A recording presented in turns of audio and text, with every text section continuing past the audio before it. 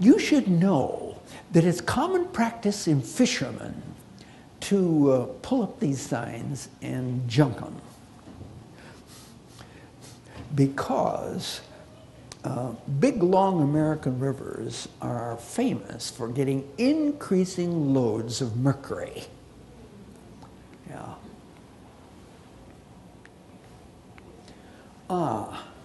Counterthink. So why are we not supposed to eat humans anymore? Because they contain toxic levels of mercury thanks to all the fillings in their teeth. All right. All right. Now, here's a bit of measurement. Tilefish on the do not eat list. Bluefish, sea trout, canned tuna, orange roughy grouper. Yes.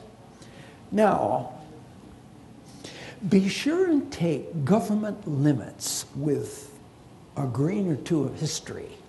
Consider the case of lead. You should know that the American government tried to whitewash lead poisoning of children by telling the mothers in Maryland that if they had 20 micrograms of lead, they're okay.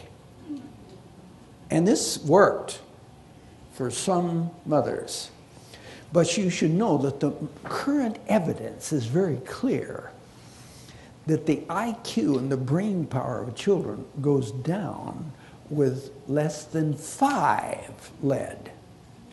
Now, remember this, you see. So when you go home and start talking about lead, and here is a person, you know, around the table, you'll come across people who know everything. I used to myself. But after I became 21, my folks, they improved brain power dramatically. Yes. My mother and dad, instead of being vertical fossils, they became wise. Yes. All right. So be careful about these toleration limits, you see. Granted, they're hard to measure and deal with, but it's a real item. Okay.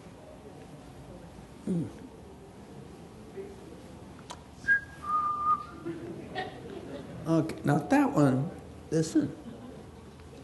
Factory food. Half of salmon are factory raised. This artificial and restrictive environment is damaging to their health, just like it has already been to factory chickens, ducks, turkeys, veal calves, and may I say, people. You should know, I have a little book called The Intellectual Against the City, and here's what it says in the front cover. We shall solve the problem of the city by leaving it. Yes. So many people nowadays are raised in factory style. Yes. And this is quite hard on the brain, personality, and health. All right. Click. Thank you. Problems with fish. Not only mercury, but polycyclic compounds. PCBs, DDTs, FIP, pesticides, viruses, and fish worms, even in Norway. By the way, they steal B12. So diphenbothrum latam is famous for B12 deficiency in Norway. Yes. Oh, DDT? I thought DDT was outlawed. But do you know what the big greed problems are not limited to Wall Street. Here's what the big companies did. They put DDT in barrels and they sent it south of the border. Tons of it. And if you really will study and look, you'll find out that DDT is being used right now in Africa by the ton. Why? Because it's a little cheaper than better agents. They're using it right now. And you should know that all over the world, DDT is turning up in mother's milk, mother's tissue, child's tissue. DDT is around. And it's bad news on the adrenal glands. It's a bad news affair, any way you look at it. Okay. Now, believe it or not, these little creatures on the lower right, that's microscopic. That's a little critter. And these little critters bioamplify toxins. And the reason for this is organic chemistry.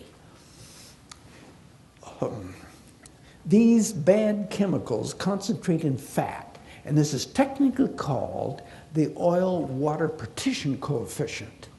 So, the more times that this mercury and carcinogens and mutagens for aging and a lot of other things, the more times they turn over in biology, the more the fat concentrates them so that it becomes teeny, little, more significant, and deadly. Yes. Something to really be aware of.